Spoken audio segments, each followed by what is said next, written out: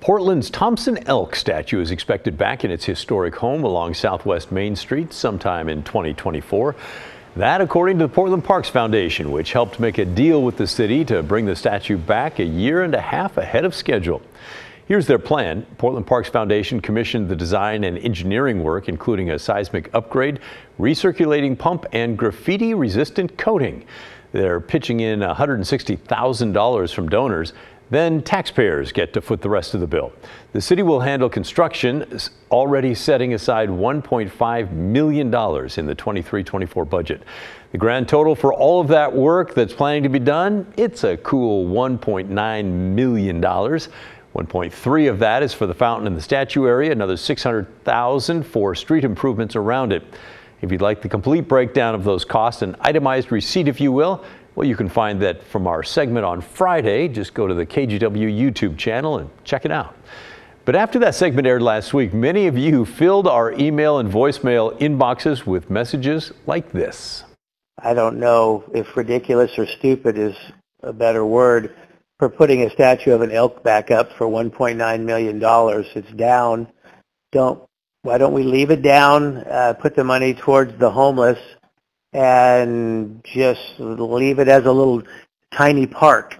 Maybe they could do that for $5,000. I'd be willing to come down and donate my time to do that. It's just too bad that there's people dumb enough and stupid enough, if I would use the right word, to want to waste $1.9 million on an elk. All right, thank you, Mike. A number of you feel like Barbara, who wrote to us, "I'm just furious that as a taxpayer, I'm paying for the restoration. Why don't the people who destroyed it pay for it?" But the elk at $1 million plus to put the elk back, why didn't Antifa pay for this and all the criminals that defaced it and through the criminal system? To have us taxpayers pay $1.5 million to put the elk back on when Antifa destroyed it is just ludicrous. Some of you, like Robert, wonder if that money could be used for something else instead.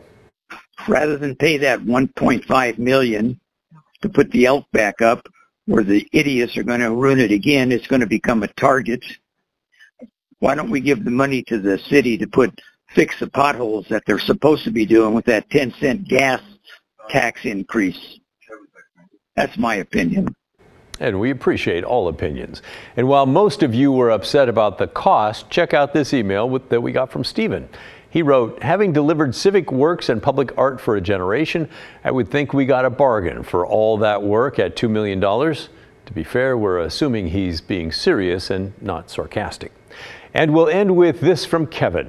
"I say bring them back, whatever the cost. It'll be much better in the long run and a wonderful statement. Portland is coming back. What a great symbol." We do not have a firm date for when the elk will be back, just that it's sometime in 2024. We'll keep you posted as that process moves along.